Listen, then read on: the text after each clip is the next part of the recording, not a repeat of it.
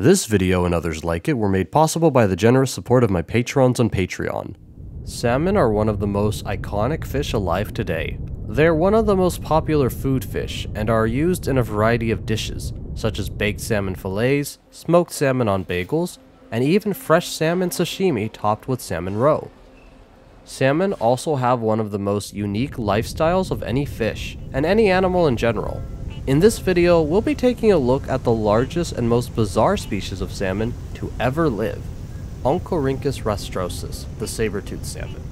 Only this animal wasn't actually saber-toothed based on new discoveries. Instead, it is now known as the Spike-Toothed Salmon. Fossils of Oncorhynchus rastrosus were first described in 1972 and were found near Central Oregon. Other specimens have been described from other parts of Oregon, California, and even central Japan. These animals lived around 12 to 5 million years ago during the Miocene epoch of the Neogene period. New, exceptionally well-preserved material from Central Oregon was described and published in 2024, including articulated skull material. Using CT reconstruction techniques, this new study found that the saber teeth of this salmon were actually more like tusks that projected out sideways on its snout. This made the teeth more like the tusks of a warthog. Thus, the saber-toothed salmon is now known as the spike-toothed salmon. Despite not being a saber-toothed fish anymore, the spike-toothed salmon is still an awesome animal. This animal was the largest salmon to ever live. It reached around 2.7 meters or 8.9 feet in length and weighed up to 200 kilograms or 440 pounds. This would make a fully grown spike-toothed salmon roughly 4.5 times larger than the largest modern-day Chinook salmon ever recorded. Compared to modern salmon, adult spike-toothed salmon had larger gill rakers. This suggests that they were filter feeders and most likely fed on zooplankton. It is believed that the salmon may have used their tusks for defense against predators or when defending territory from other rival salmon. Scientists also believe that these fish developed their tusks as they matured and may have used them to dig riverbed nests when they swam up rivers to spawn. Salmon have one of the most bizarre life cycles of any fish. They start their lives in freshwater rivers where they hatch from eggs laid by their parents. As they grow, they migrate downstream to the ocean where they spend most of their adult lives swimming and feeding. When it's time to reproduce, adult salmon return to the same freshwater rivers where they were born, overcoming obstacles like dams and predators to reach their spawning grounds. Like modern-day salmon, the spike-toothed salmon would have migrated from freshwater rivers into the oceans and would eventually return to the same freshwater sites where they were born to reproduce. But this journey would have ended in a spooky twist. In modern-day salmon, the migration is so harsh on their bodies that they start rotting away while still alive, basically becoming zombie-like. Salmon start decaying and can even swim around for weeks in a partially defleshed and even eyeless state before they finally die.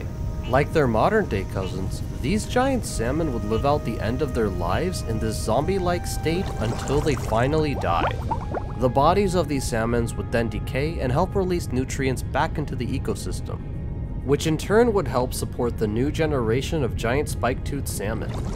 In the Capistrano Formation of Southern California, spike-toothed salmon fossils have been found alongside other interesting animals, including primitive aquatic mammals. One of the most bizarre-looking mammals from this region was Desmostylus. Desmostylus is an extinct genus of herbivorous mammal and was part of a family of aquatic mammals that no longer exist, known as Desmostylidae. This hippo-like animal had a small tail and strong legs with 4 hooves. Its jaws were long and had forward-facing tusks that it most likely used to cut through tough aquatic vegetation. Prehistoric pinnipeds were also present here, including extinct walruses. Gomphotaria was a huge prehistoric walrus with a skull length of around 47 centimeters or 19 inches. Gomphotaria was one of the first tusk walruses to appear in the fossil record, though its tusks weren't as large as its modern-day relative.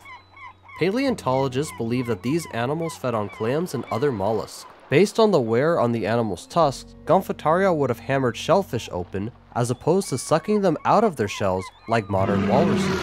Gomphotaria is a great example of the extreme diversity that walruses once had during the Neogene. Whales like Herpetocetus also called these waters home. Herpetocetus was a species of cedotherid whale. Unlike larger baleen whales, cedotheres in general were much smaller and more closer in size to dolphins. Herpetocetus was roughly 4.5 meters long. This animal had an elongated snout and a slender body compared to other cedotheres. Some cedotheres got even smaller, which you can learn more about in our video on the Paratethys megalake. Otota's megalodon teeth have also been found in this formation as well, and all of these animals, including the spike-toothed salmon, were likely on the menu. In the seas of the Neogene, there is always going to be a bigger fish. Throughout Earth's history, animals have evolved into truly remarkable forms. The spike-toothed salmon is another example of how evolution via natural selection leads to unique adaptations. It is also a reminder that our understanding of the prehistoric past continues to improve with more discoveries. While it wasn't a saber-toothed salmon per se, it's still an amazing animal nonetheless. And in my opinion, at least, a giant fish with warthog-like tusks is pretty awesome. If you enjoy my content, please consider subscribing to the channel and follow Nature's Compendium on social media and Discord. You can also support my channel on Patreon and get behind-the-scenes access to exclusive content, rewards, and even early previews of upcoming videos.